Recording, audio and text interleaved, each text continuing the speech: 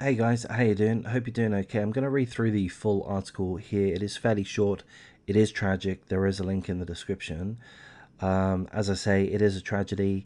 An 8-month-old baby girl has died whilst at a day nursery. This one here, Tiny Toes Day Nursery, in Cheadle in Greater Manchester, England. She suffered a medical episode. We don't really have any details of the medical episode, other than she was taken to hospital and she died a few hours later. This happened on Monday, seemingly in the afternoon. Two women, and we don't know their names, we don't know their relationship to the child.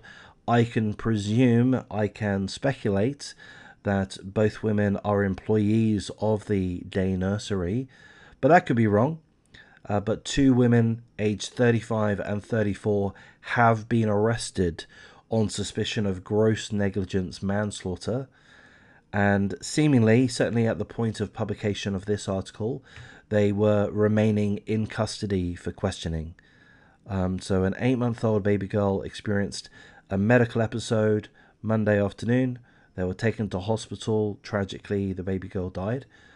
Again, we don't know the details about the medical episode, any injuries sustained. We don't know the details of the name of the girl or the name of those that have been arrested. The article does tell us that police were called by the Northwest Ambulance Service just before 3:20 p.m. on Monday to a report of a child suffering a medical episode at the nursery. An investigation was carried out, and that is still continuing to find out what happened within this tragedy. The owner of the daycare nursery has passed on his heartfelt condolences and deepest sorrows to the parents and families of other children that attend the nursery, and it is currently suspended. The day nursery has been suspended whilst an investigation takes place, and that's pretty much all of the information that we have at this point. So a tragic occurrence at this particular day nursery, Tiny Toes Day Nursery, Cheadle Greater Manchester in England.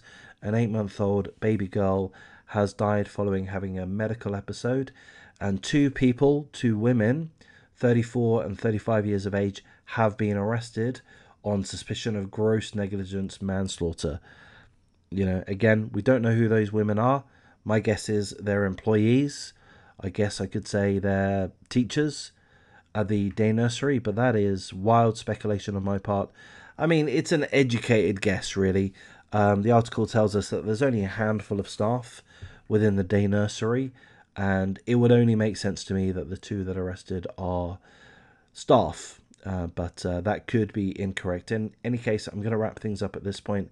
If you do see value in this type of content, please do like, comment, subscribe, give me some encouragement.